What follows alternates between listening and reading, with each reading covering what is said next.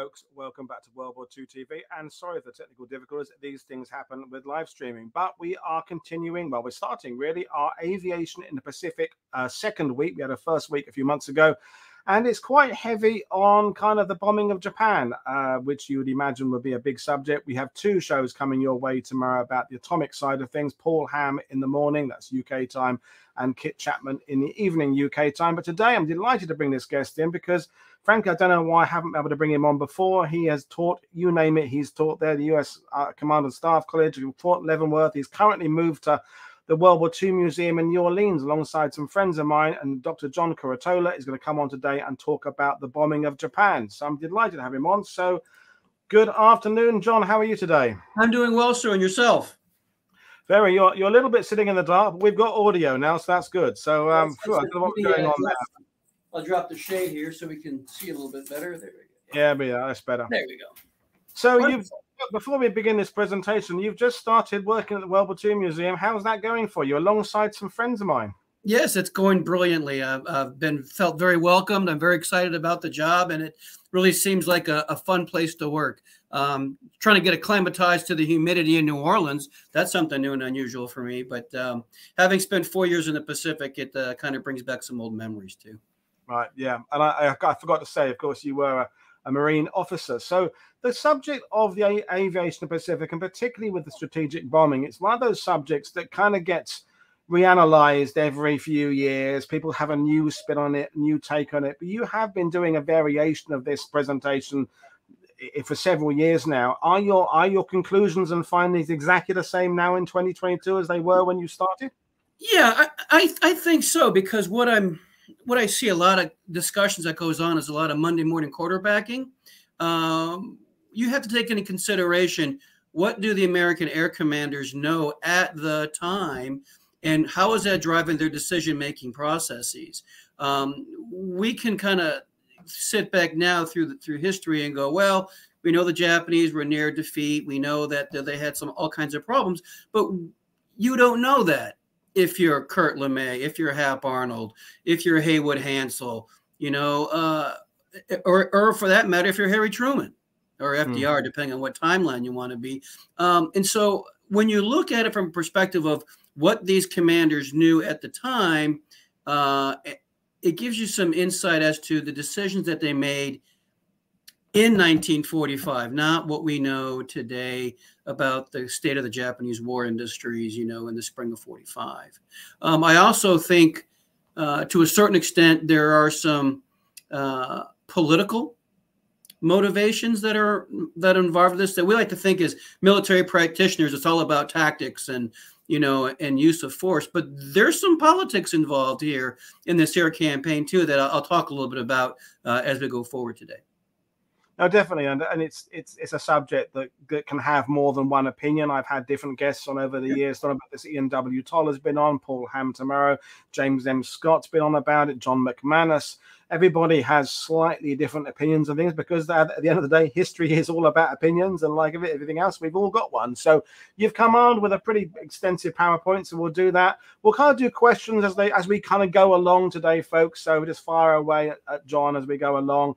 But I'm going to hand over to him to take us through this. And Whirlwinds of Flame is probably one of the most exciting titles for a show I've had in a few weeks. But so the strategic bombing campaign against Japan, over to you.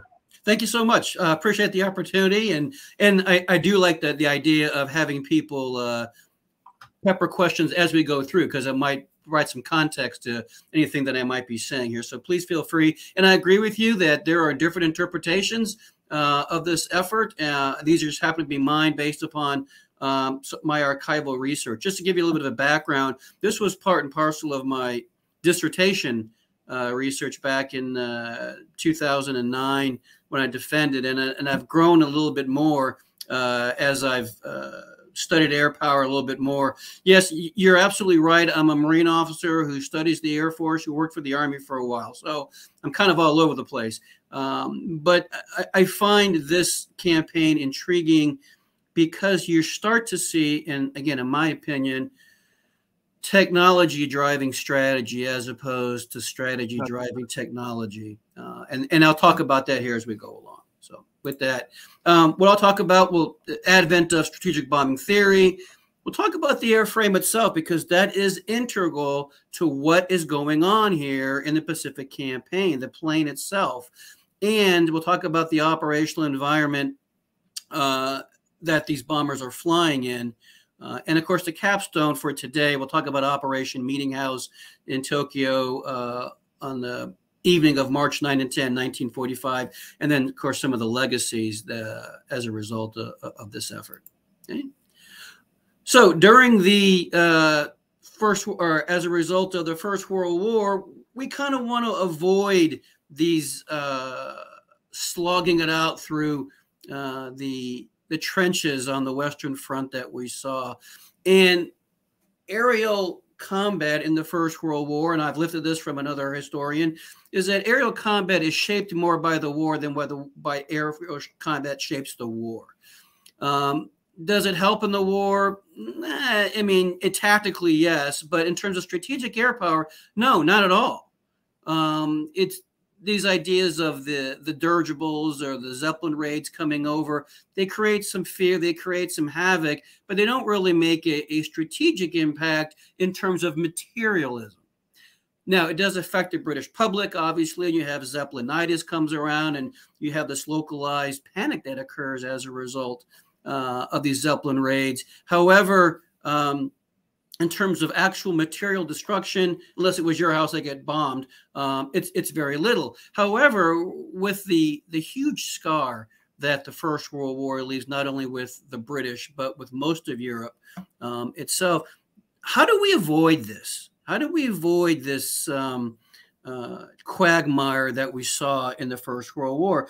And of course, we all know that WWII comes up with the first treatise on strategic bombardment, and he advocates this idea of air bombardment and terror, basically by killing a lot of civilians, and it will create such a horror that people will stop fighting. It's a nice theory, and it briefs well. And of course, with his dark math, if you kill 250,000 men, women, and children, that's better than killing 11 million men over 4 years. So that's his rationale, and there's some reason to understand why he believes that. However, the Americans take a different approach. The Americans don't see killing of civilians at this time in the interwar years as a particularly useful way of using air power. The Americans are going to focus on precision daylight bombing, and you can see here on the screen here that we do believe, the Americans, when I say we, vital targets of the enemy economy do exist. They can be identified. We can hit them. We can penetrate enemy air defenses. If we bomb them accurate enough times, the enemy will capitulate. And this is the assumptions that the Americans go into with the Second World War. And you can see here in their interwar targeting analysis, they kind of believe that this is not going to be a problem, i.e. precision. Okay. And this comes out from the Air Corps Tactical School, which is in Maxwell Air Force Base, or Maxwell Field down in Alabama. And about 320 generals, Army Air Corps generals, go through ACT, which is about 80% of the graduates there, become general officers, and they downplay the WWII idea and really embrace this idea of daylight precision. Okay. They do study the wars in China and Spain and Ethiopia, and it helps kind of codify this daylight precision program.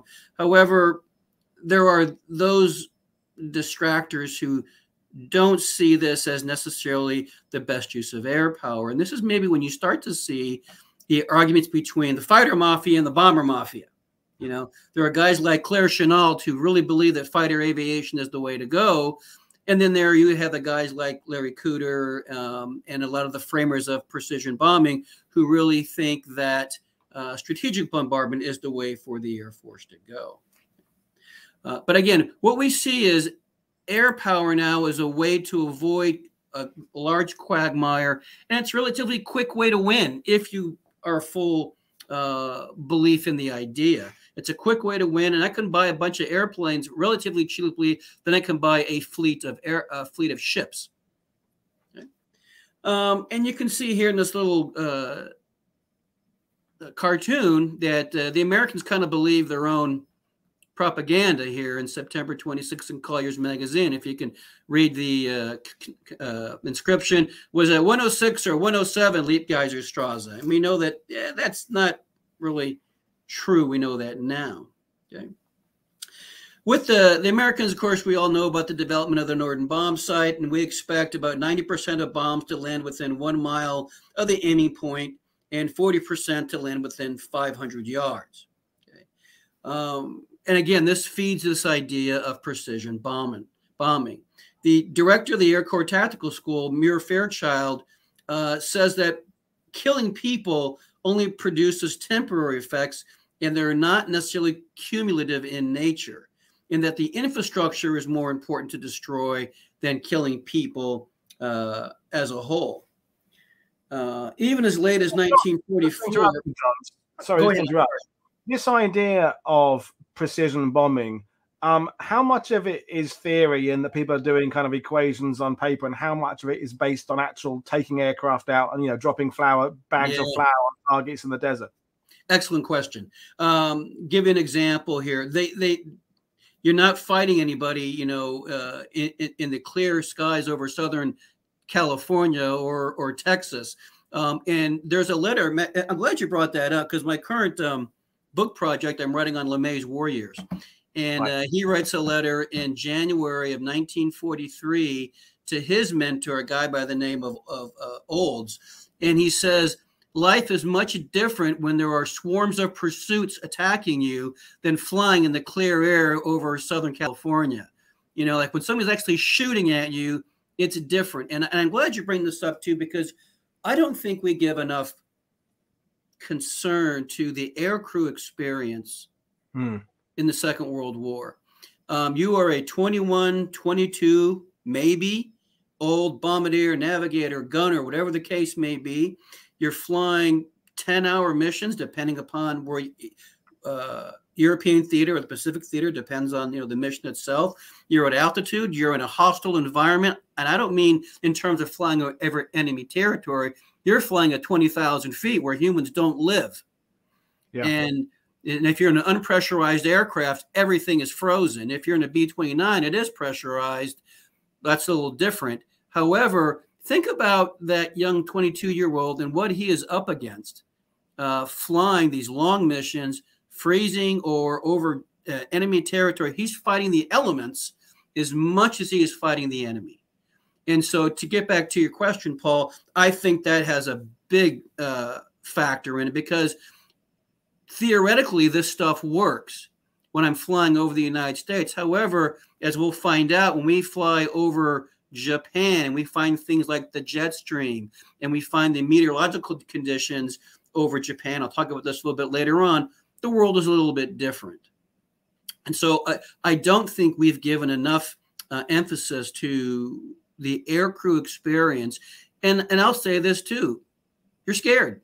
I would be, and I was a Marine officer for 22 years. You know, so I don't think you can subtract that from the mental calculus of what's going on here.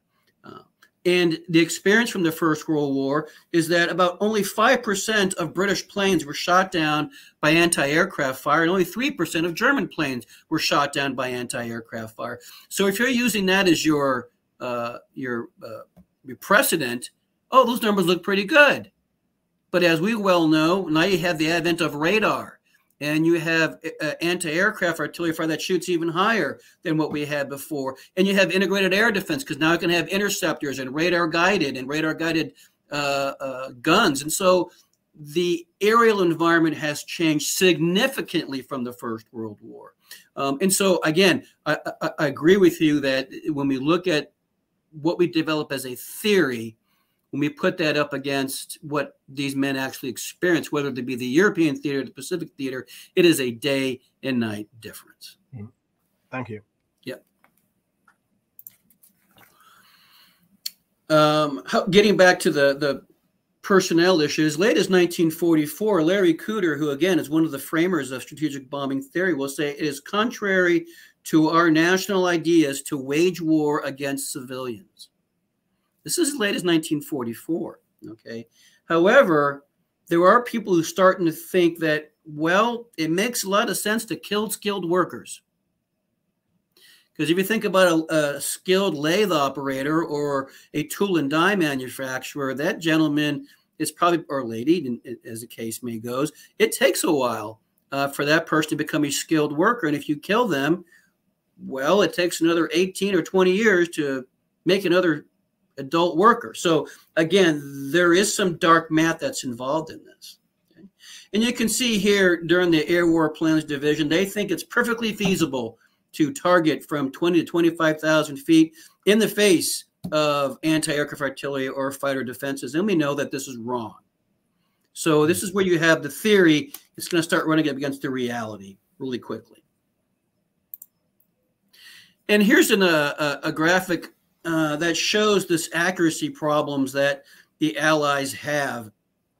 Specifically, this was more for the European theater, but you can see that this idea of precision really falls short. And my argument is that this idea of bombing, area bombardment for the Americans is something that they slide into. We walk into the idea of the First World War with this idea of precision, but as we realize that the technology isn't quite there, the threat is much more difficult, the weather conditions are much more difficult, this idea of hitting close enough gains traction. It's okay. And here's something else I'll throw out to you. You're in the nose of that B-17 or the B-29, it doesn't matter. And you got to fly 25 missions before you come home. And you only get credit if you drop those bombs on the target, right? Well, what's your incentive? I'm dropping those bombs. You know, I mean, again, you're getting into human emotion here. And I'm not calling them cowards. That's not what I'm saying. These guys have all my respect, but you're getting into the human element of warfare now. I think it's important to remember. Yep. Okay. Even under an Air Corps tactical school lesson plan, it will say, and I quote, "Direct attack of civilian populations is the most repugnant to our human principles and certainly a method of warfare we would adopt only with great reluctance and regret." It's interesting that they say that, but they leave the door open. The door is still a little bit cracked, you know, to go after civilians. So just something to consider. Now, as we know, the British start the bombing effort early on in the war before the Americans get involved. And the Butt Report, which comes out in September 1941, that's what it's called. Leave it alone. It's called the Butt Report. We find that only 1 in 3 aircraft get within 5 miles of the target, and 1 in 10 aircraft get to the target. Okay, so it's pretty bad numbers for RAF Bomber Command. Okay, and as a result, they go to their nighttime bombing and they do the area bombardment. And as a result, there's a doctrinal friction that occurs between what the Americans see in their precision daylight bombing and what the British see. And at the Casablanca conference in January 1943, Churchill is going to bring this issue up to FDR. Hap Arnold, who's the chief of staff of the Army Air Forces at this time, gets wind of this. And he directs the commander of the 8th Air Force, a guy by the name of Ira Aker, and he says, get down to Casablanca, go see Churchill, and tell him why this won't work. And Aker gets his audience with Churchill, and Churchill leans back in his chair and he says, you haven't proven to me that you're correct, but you've proven to me you should have the opportunity to prove your contention. And as a result, he withdraws his petition, and the Allies put together what's called the Casablanca Directive, where the Americans will bomb by day and the British bomb by night. And so that's kind of the genesis of the combined bombing effort in the Pacific, or excuse me, in the European theater, but it's going to bleed over into the Pacific. Okay. Now, let's talk a little bit about the B-29 itself. Not used in the European theater. There was one that has flown there, but only as a decoy. But it's used almost exclusively during the war in the Pacific theater. Unlike most people think about the Manhattan Project, the B-29 is the single biggest expense of the United States in the Second World War. The atom bomb cost you $2 billion. The B-29 cost you $3 billion, almost a third more, just for this airframe. Okay. Which basically each airframe then costs about $600,000. In today's dollars, it's about $8 million a copy, which with today's fighters, that's pretty cheap. But at any rate, it was expensive for the time. Okay.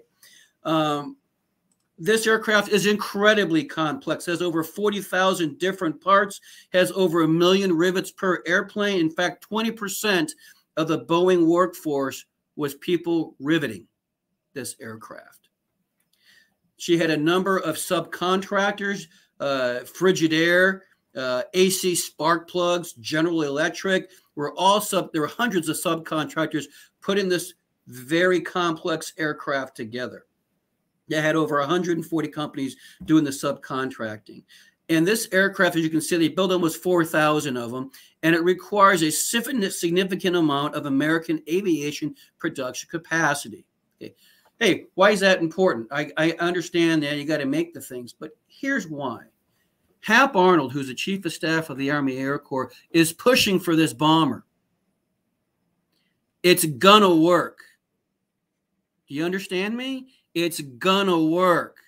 So this is going to start getting into some of the political piece on this, because there's an agenda here for the U.S. Army Air Forces to be an independent military service. And for Hap Arnold, he wants to have the strategic bombing effort make the biggest contribution to the war effort to serve as fodder for the post-war arguments over an independent Air Force. And the B-29 is part of this effort. Okay? So again, it's a very complex, very expensive aircraft. And here you can see the size of it to a B-17. Okay. The max speed of a B-17 is about 287 miles an hour. The B-29, 350. The B-17 can go about 2,000 miles. The B-29, 3,200 miles. The bomb load of a B-17 is about 6 tons. B-29, about 10 tons. So you can see this is a significant leap, not only in aviation capability, but it's also a significant leap in technology. Not to mention, it has some of the few computer sites on it, remote-controlled turrets, a pressurized cabin so the guys can fly without being on oxygen. And so, again, there is a lot about this aircraft that is new and revolutionary that is done during the wartime period. And you can see here, as I talked about already, its range, its speed, its combat radius, its crew load. It is really a significant piece of new technology at this time. One of the things that's going to really plague this thing, you can see it with the speed being 350 miles an hour, its new engine, the R3350, has about 2,200 horsepower per engine. However, it's a brand new engine. And like everybody knows, there's an old joke about aviators never fly the A model of anything. Okay. Well, this is the A model. Okay. So kind of put that as in your background regarding aviation. Some of the things that she has available to are self-sealing fuel tanks, pressurized cabin, flush rivets. So it's very aerodynamically smooth. There's no lap over of the metal. All the panels are flush riveted together. So it's very smooth on the surface. And the early productions that come out require up to 54 major modifications before it even gets to frontline service. When Curtis LeMay gets his hands on B-29s after his term or his tour in the European theater, he will say, and I quote, "The B-29 had as many bugs in it as the entomological department at the Smithsonian. Fast as we could get the bugs licked, new ones crawled out from underneath the cowling. If you ever saw a buggy aircraft, this was it," quote unquote, from Kurt LeMay on this. And this is part of the problem. This goes back to what I was saying.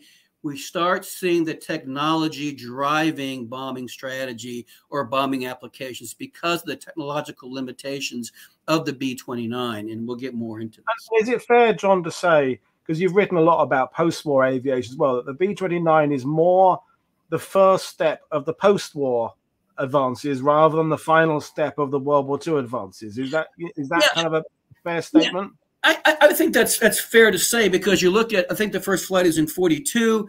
The war's still going on, but we know it's not going to be a frontline aircraft for a while yet. And actually, they're doing some of the testing while they're in combat, you know. So that's something we don't advertise. And so to your point, it is a huge step in aviation technology. The first intercontinental bomber, if you want to use that term, the time they used it as a hemispheric defense weapon is the term they used at the time. And so it is, and as you well know, it's the primary American bomber, after the post-war period until the B-50 comes around. And even the B-50 is a significant departure from the B-29 design. They look the same, but they are significantly different. But the core design endures up until into the early 1950s. Right. Okay. Yeah. Again, as we move into the Pacific, we're going to follow the Air Force doctrinal precepts of daylight precision bombing. And you can see here Brigadier General Haywood Hansel, who was LeMay's boss in the Pacific theater, or excuse me, the European theater. He's going to have the first command flying B-29s out of the Marianas, having 21st Bomber Command.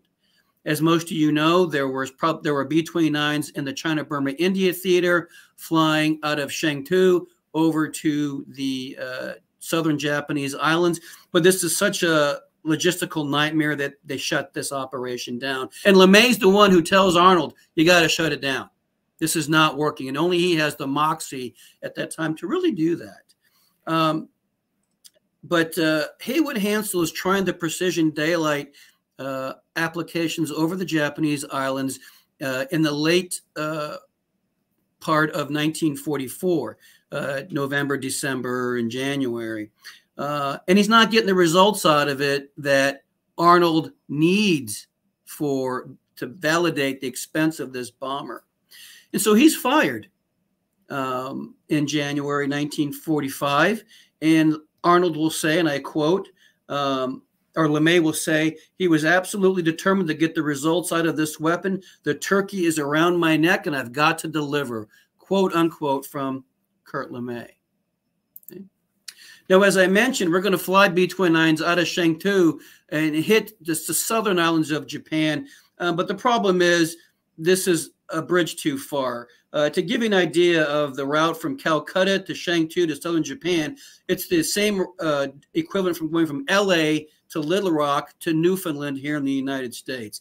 It's quite the distance. Okay, and trying to get enough bombs, fuel, maintenance support to Chengdu to support this because the Lido Road isn't open.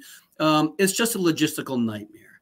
And so as a result, this thing is shut down relatively quickly, and everything is moved to the Marianas. Now, that's going to have its own problems. And here's where we get into the bugginess of the aircraft. Early raids placed less than 10% of the bombs on their designated target. And part of this has to do with the distance involved, the design of the aircraft, and the maintenance capabilities that they have for this brand new airplane. Okay.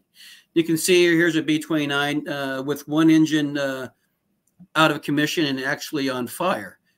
This is not an uncommon experience. As a matter of fact, you will lose 414 B-29s in the war. Only 147 are down for enemy action. 2/3 are lost to operational use, i.e. the plane broke. So if you consider most of the B-29s that are lost in the war are not from combat. They are from operational use. Okay? As I mentioned before, the B-29 had this engine called the R-3350. And one of the problems was, A, it was a new engine. B, they had some very poor quality control at the factories in which they were making it. They found out that some of the machinery was, the machines that make it, was out of calibration. And in aviation, tolerances are very small about what you can and can't have in terms of spaces between cylinder heads and crankcases and those kinds of things. And so they find that there's poor quality in the actual making of the engine. There is poor design in the engine because what they have is exhaust gases actually blowing over the cylinders, which is causing cooling issues with the engine that already runs hot as it is. And so what they're having a lot of is crankcase fires because the engine's overheated. Now, that leads to another problem. Those crankcases are made out of magnesium. Magnesium burns very, very hot. And even the fire extinguisher system in the B-29 can't deal with the temperatures that are involved with burning magnesium. Okay? And so if you have a burning engine, it will probably burn through the firewall and into your fuel tank. So this is a significant problem. Another problem you have with the B-29's engine is you're flying in the Pacific. Just like me learning here in New Orleans, it's hot and it's humid.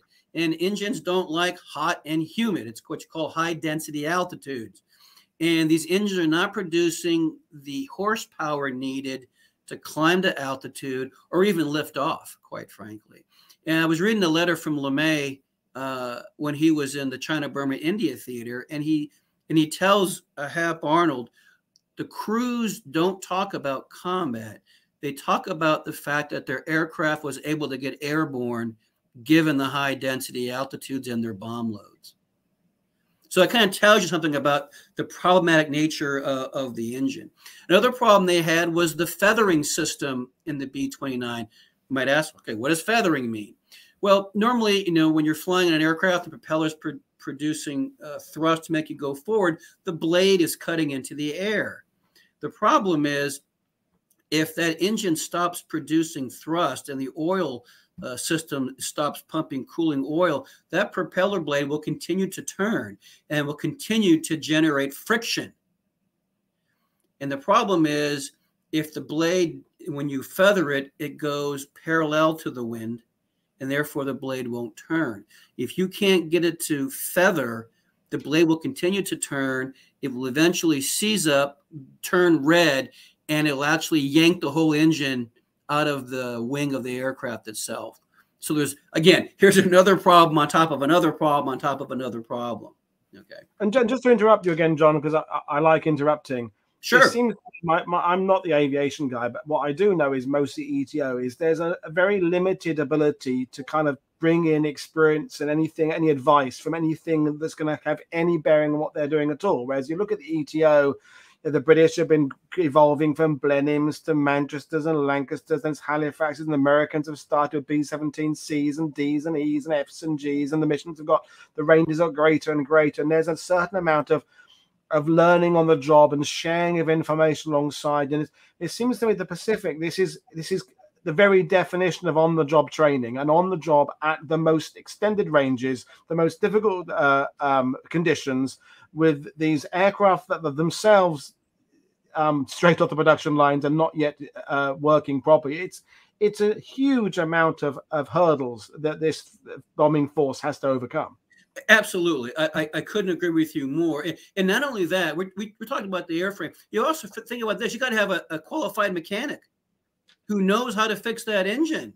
And think about that workforce. And LeMay doesn't even have those guys. Matter of fact, when he gets to the China-Burma-India theater, he shuts down bombing operations thing for a month just to have guys go through the manuals, just to have them get familiar with the aircraft systems. You know, and this is all, it's, you know, it's not like flying a Piper Cub and then taking it off to a 747. You can't do that, you know. And so you think about how air power is a system from the factory to the pilot, to the mechanic, to the air traffic controllers, to the guy who makes the runway.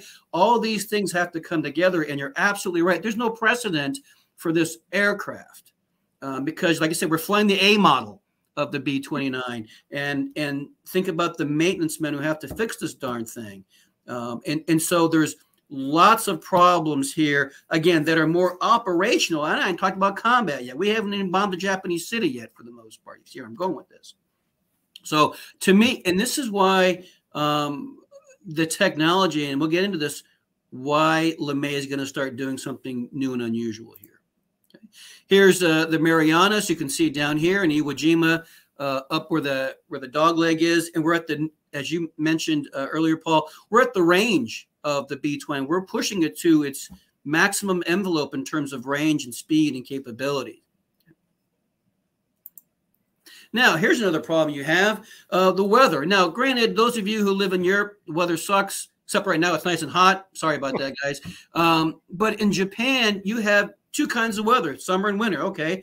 Well, in the wintertime, what happens is this cold air comes down from Siberia. It meets with the warm air of the Pacific. And what you have in the southern part of the islands there are these towering weather fronts. And as most of you know, flying through a thunderstorm is a bad thing, especially if you're in an unproven aircraft. And so you have these problems of aircraft trying to penetrate these weather fronts on their way to the main island themselves. Okay, well, what about if you fly in the summer? All right, we did that. Now, all the weather front kind of pushes north. And what you see is these cloud patterns now form over Japan itself proper. And so you have a problem with the visual piece of this. Remember, I'm using a Norden bomb sight. I'm looking visually through, my reticle.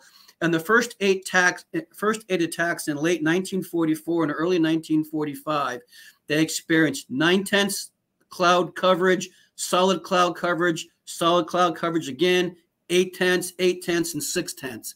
Those were the first 6 missions. According to LeMay, this is the worst bombing weather in the world. And during his first few months there, he said for the first 6 weeks, they only had 1 visual shot at a target. So on top of the problems I just gave you with regard to the aircraft itself, I also got a weather problem. Okay. And I'm not done with weather problems yet. Hold on, folks. We're flying at 20,000, 30,000 feet in this part of the Pacific. And guess what we're finding? The jet stream. The jet stream is right around 30,000 feet. And of course, it depends on the weather, the altitude, and its speed. It can go as high as 230 miles an hour. And so a lot of times these guys are flying around. They realize their ground track is only like 100 knots. It's because they got such a headwind coming in from the jet stream that they're not even making any progress. Okay. So as a result, you're finding out that maybe flying at high level, trying to bomb through clouds is a little bit of a problem. And if you're at altitude as well, the Norden bomb sight is good for a 35-degree wind drift.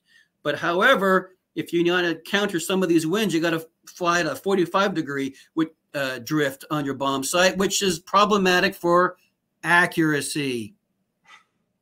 So we got a buggy airplane, we got crappy weather, and we got the jet stream. So you kind of put these things together, you can see why this is a problem. And go back to LeMay's comment about Hap Arnold, the turkey's around my neck.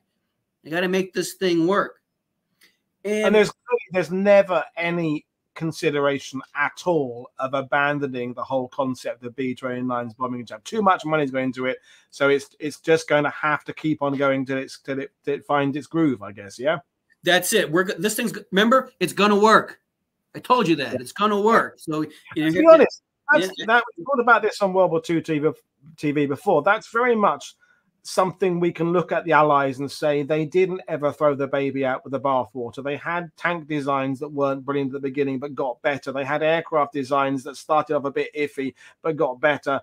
Doctrine, tactics, even leadership. There was a general idea that we would work at things and improve them until they got better, which is maybe not something we can direct to the Germans and possibly the Japanese, who kind of, yeah, that doesn't work. We'll do a new one, and they just straight off the design a new thing. So our persistence, I think, gets there. So a tortoise and the hare approach. I think we do kind of always get there, us allies. Yeah, and something else I'll throw it to you: climbing up to altitude, getting back more to the aircraft.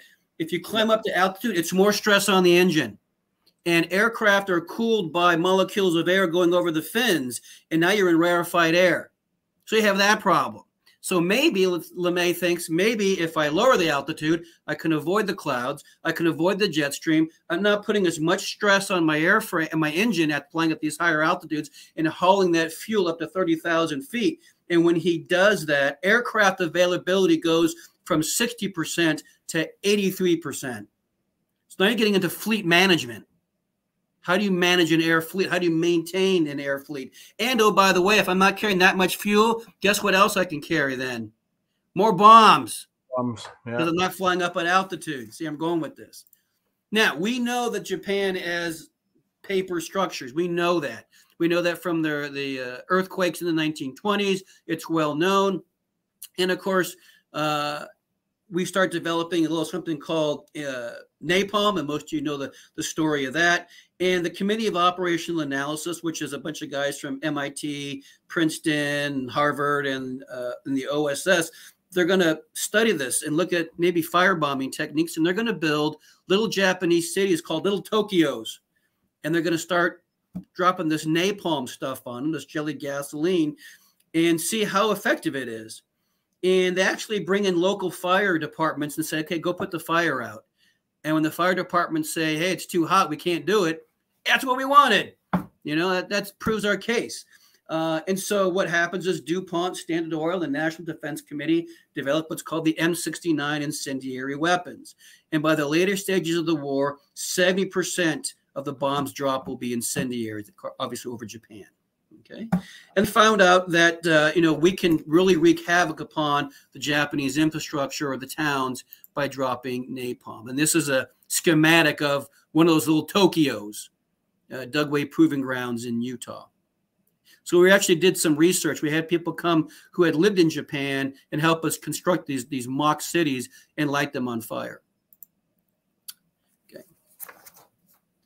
And you can see here we do some recon, and where are those flammable areas of Tokyo at? Where's the industry at, and where do people live? And so you're going to see the G2 people, the targeting people, start to figure out where the Japanese infrastructure really is. And here you can see pictures of some incendiary bombs being loaded up in the belly of a B-29. These are M50s. But what happens is these are little bomblets that are all strapped together. And when they reach a certain altitude, those bands break away and these little bomblets come out. And in them is a sack of napalm.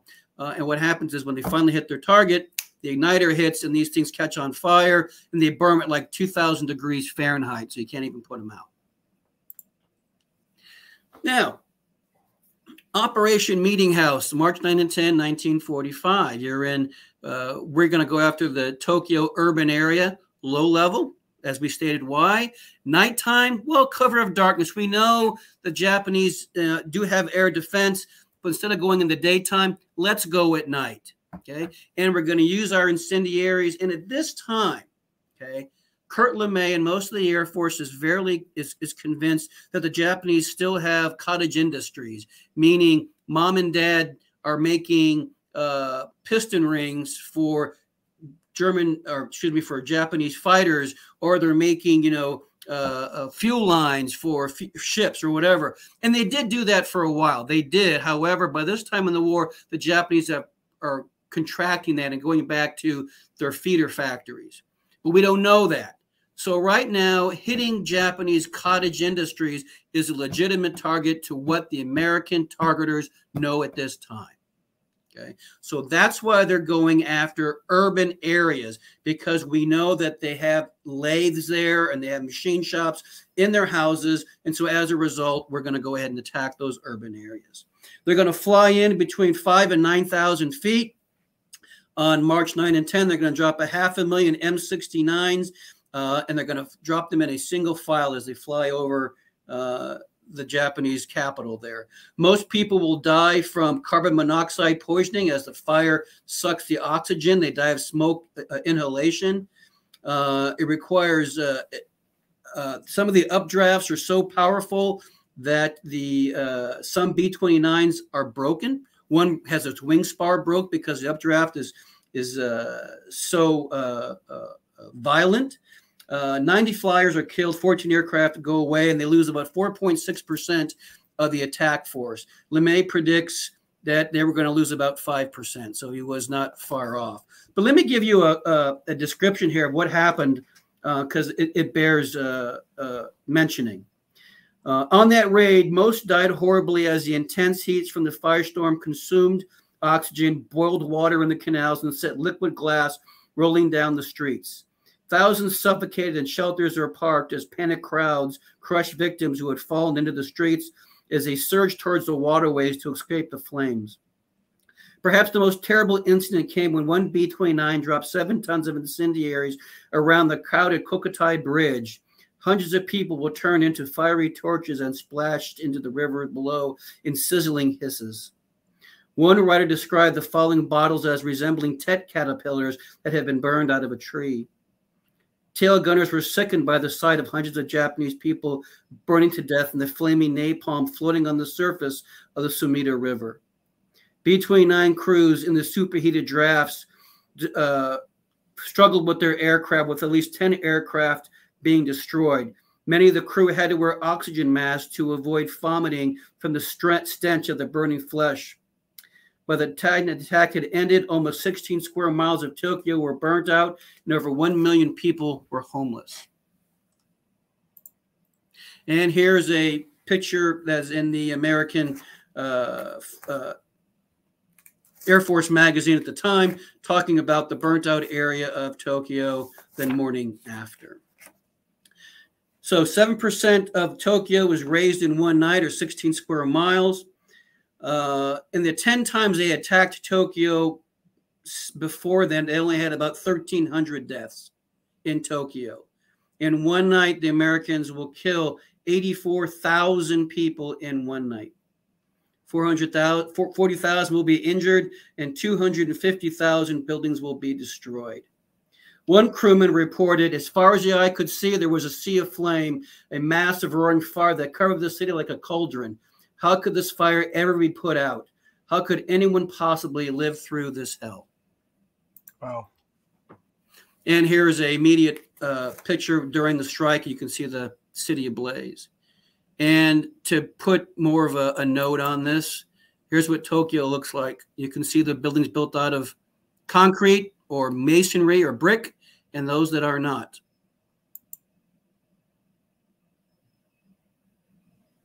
Wow. And just to interrupt you, John, and remind our viewers, James M. Scott, his new book, Black Snow, is on the result of the fire, and he'll be coming on in, I think, September to talk about the impact. You, John, are giving us a great presentation about the air power and its use, and James will probably do a little bit of that, but he'll particularly be focusing on the impact of this. And before I kind of let you move on again, going back to these early problems of the beta and the teething problems, this decision to go ahead with Meeting House in March 1945, if it had been possible to do that, let's say 18 months or even a year earlier, would the same go ahead would have been given from your point of view, or did the Allies need to have got to the point where they've seen some of the things in Saipan, Iwo Jima, and the suicides of cliffs and things like that? Was there a certain amount of events having to have taken place to kind of shift the opinion behind this tactic? Yeah, I'm from the school of thought, and when I teach any classes on the Pacific, I tell my students this is a race war at its core. We hate them, they hate us. That's all there is to it. I mean, yes, there's all the political manifestations. I get it, but we look down on them as barbarians, and they look upon us as the same thing. Yeah. There's animosity on both sides, and of course, the Americans have already seen what happened in China. What happened to the occupation of Nanking and those things. And so in the American perspective, there are no good Japanese. Okay. There are good Germans and bad Germans, but there are no good Japanese. Again, there's a racial component here that I think is part and parcel of this. And by 1945, by 1945, here's a question that I throw out to my students. By 1945, you've been in this war now for 4 years. Do you care anymore? Yeah. Do you care? Because your brother, your uncle, your cousin is either on a troop ship or maybe he's dead. And now we got to fight these guys. You know what I mean? And so most Americans, they're kind of immune to this. I'm not saying that they're thirsting for this, but by the time 45 rolls around, this gets to be kind of the norm. Yeah. No, I think I'm with you. And I think, as an affirmed ETO guy, I mean, by March 1945, I mean, in the ETO, something like 30% of American troops fighting in Europe had German extraction, or at least European, Dutch or Italian.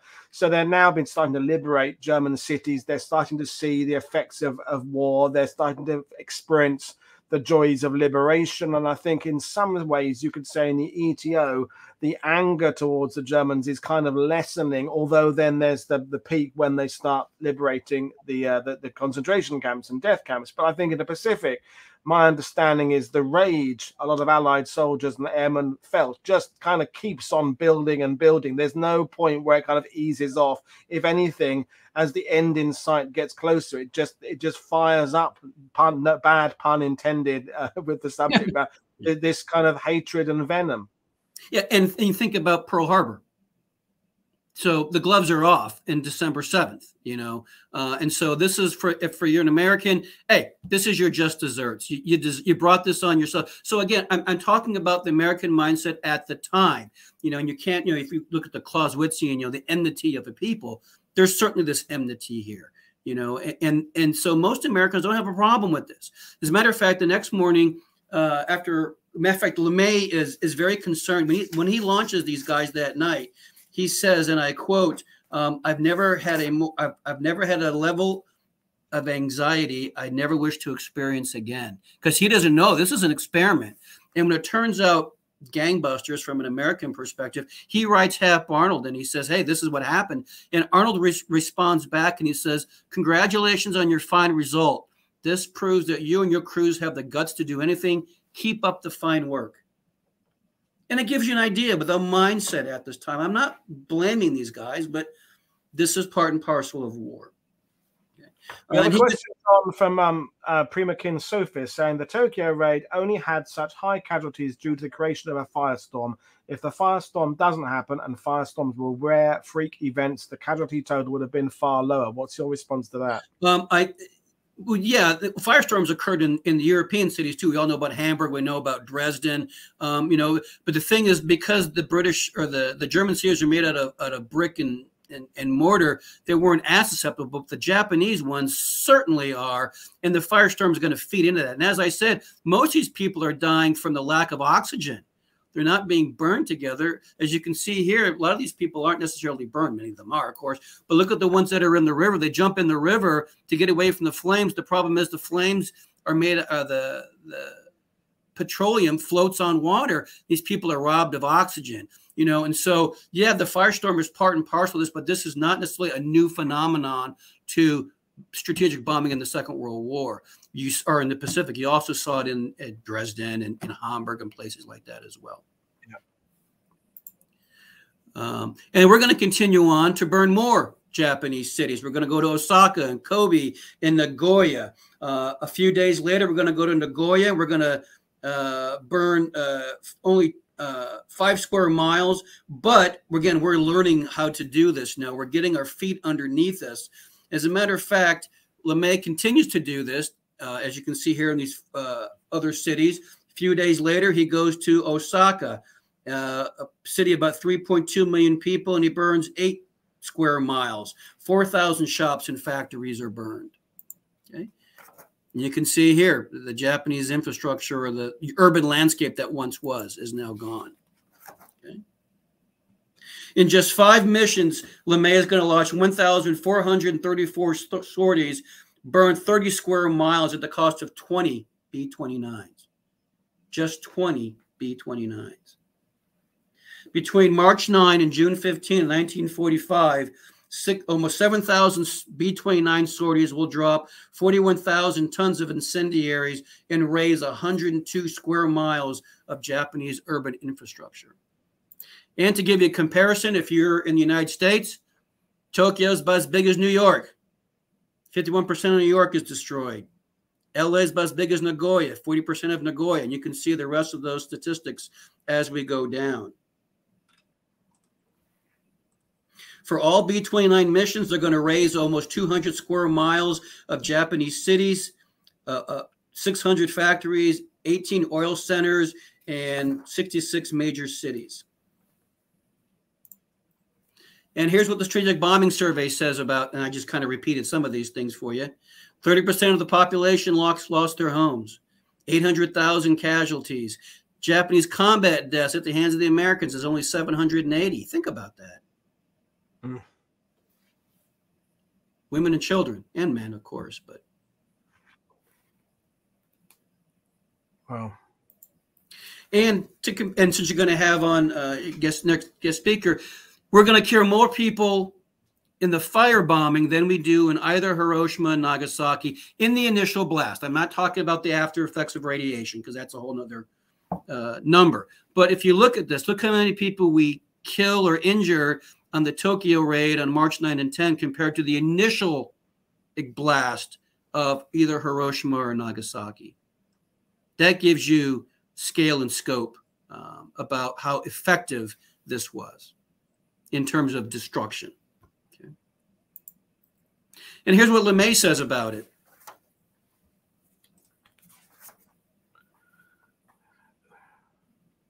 Yeah. And this is a moral debate we have today. Whether you're a strategic bomber or you're a brigade commander on the ground or whatever, you know, where does that breakover part begin between effective combat operations and morality? And these are things that all commanders have to struggle with.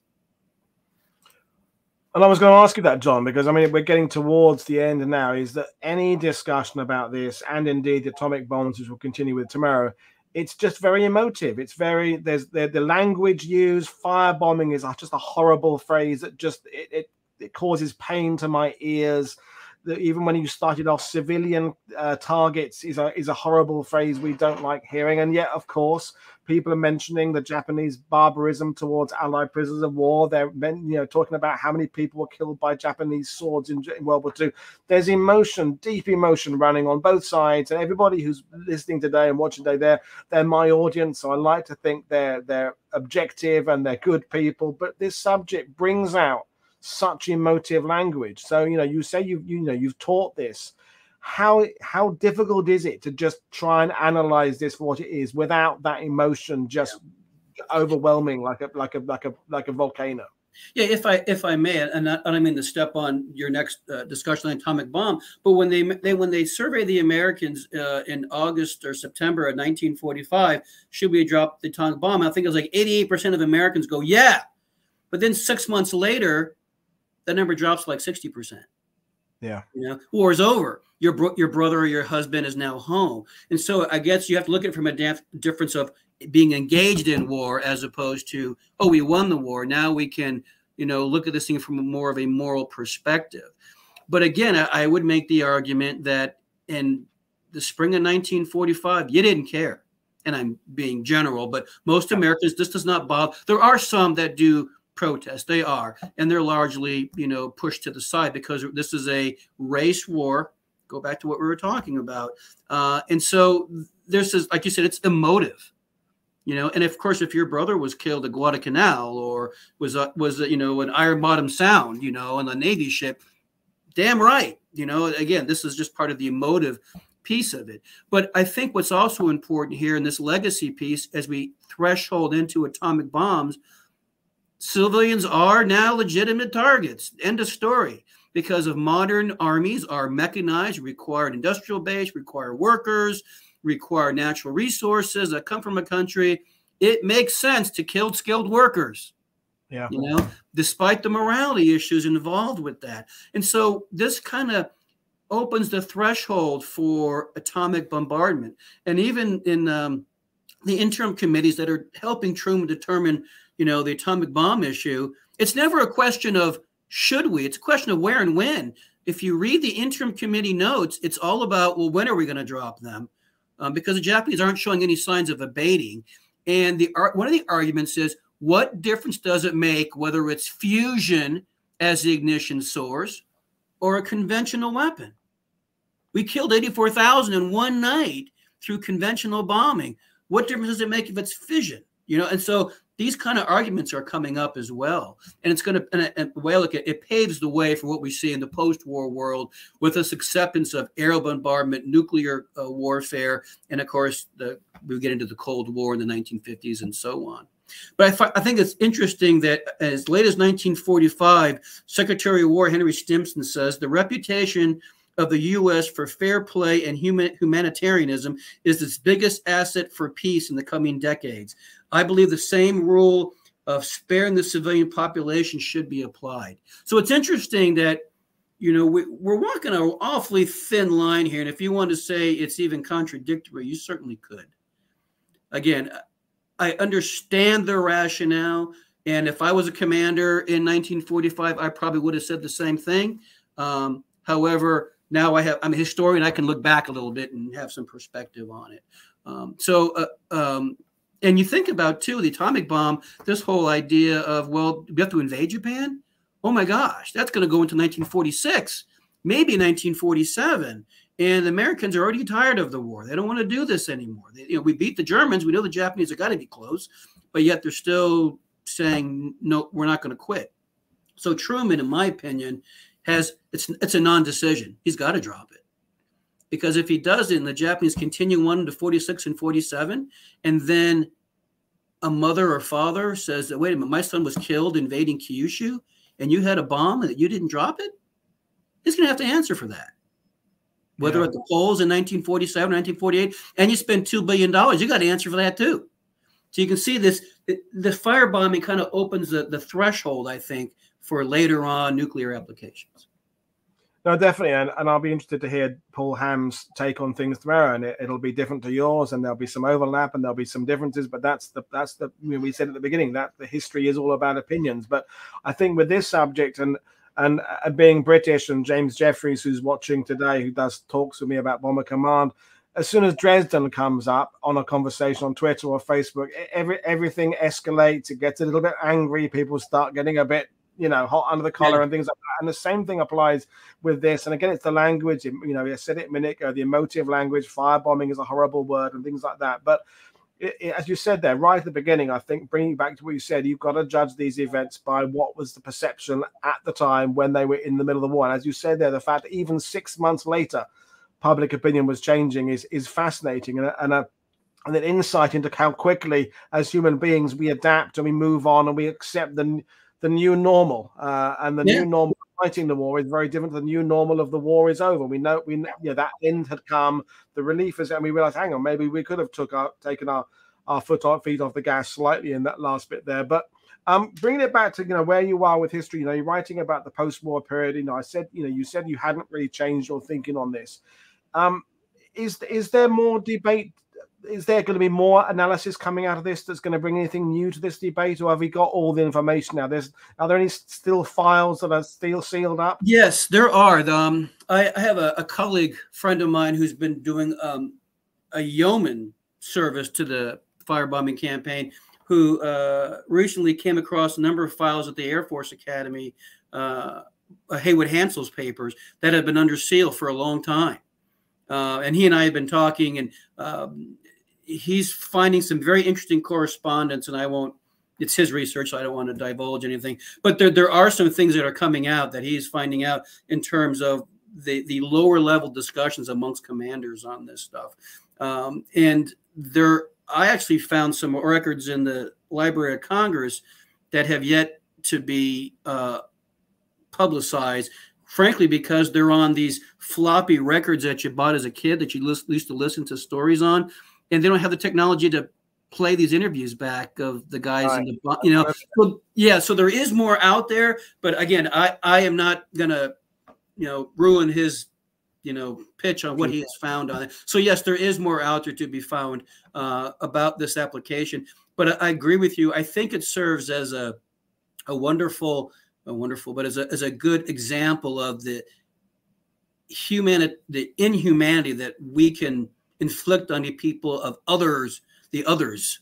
They're not like us, they're animals. And so you look at John Dower's War Without Mercy. He does a wonderful job of talking about how we demonize the Japanese, and they did the same thing to us, and I think it says something about the nature of humanity, which is scary sometimes, quite frankly. No, definitely. And I'm thinking, although it's about the ETR, I'm thinking about Adam Tooze's book, Wages of Destruction, which for me is one of those game-changing books that, when we had taught for years about the morality of killing German civilians, is the whole economy, the whole Nazi economy. Everybody was involved, from bus drivers to munitions workers to everybody. And it's the same can be applied in some ways to the Japanese. Yes, there's that face of the Japanese soldier with the rifle, with the bayonet at the sharp end, but then there's that whole mechanism behind it. And war is horrible. And in April 1945, the Japanese Diet unanimously passes legislation that mobilizes every man, woman, and child. Now, if you're an American commander, I don't have any choice. I mean, that's what you're being told. And after the Japanese response to the Potsdam Declaration is, we don't care, we're not quitting. Okay, what do you want me to do? If I'm a commander and I'm responsible for human lives, American lives, you know, I have a mission to, you know, you can't blame them for this as practitioners of violence, which is what military commanders are.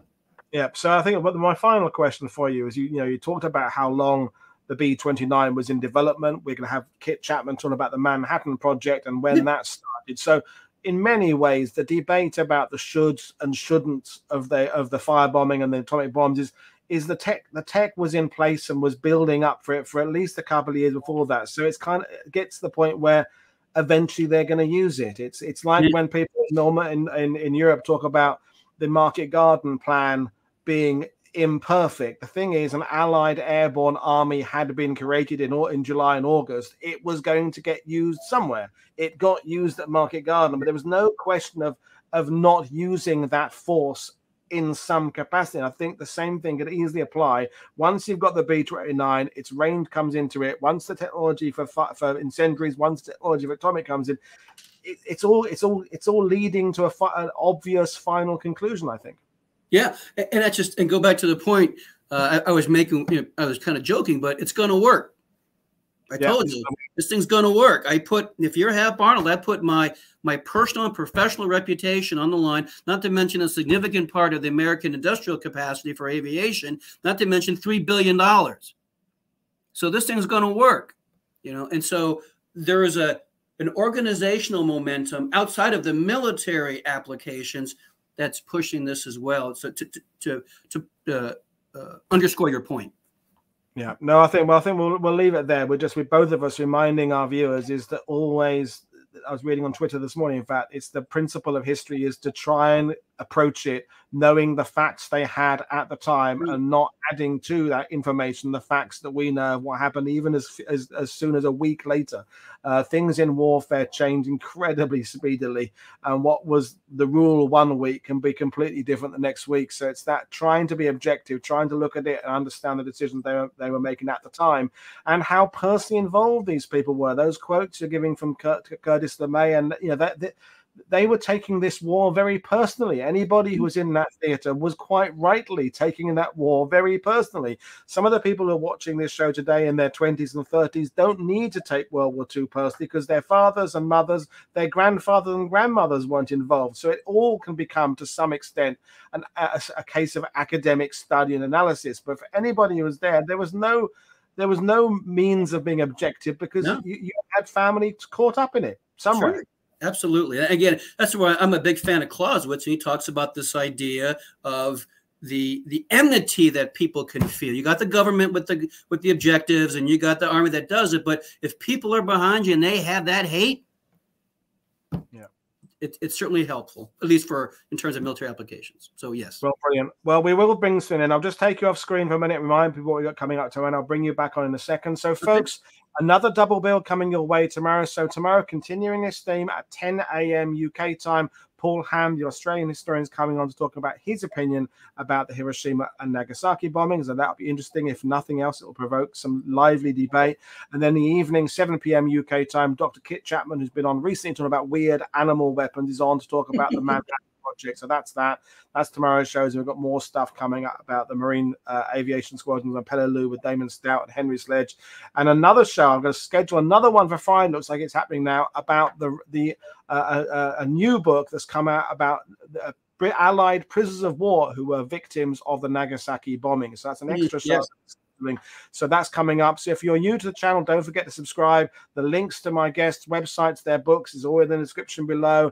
I urge you to go out and look at some of John's book writing and articles, and there are other lectures on YouTube. He's done some similar things to what he did for you, but in other settings. I urge you to go and look for his work on YouTube.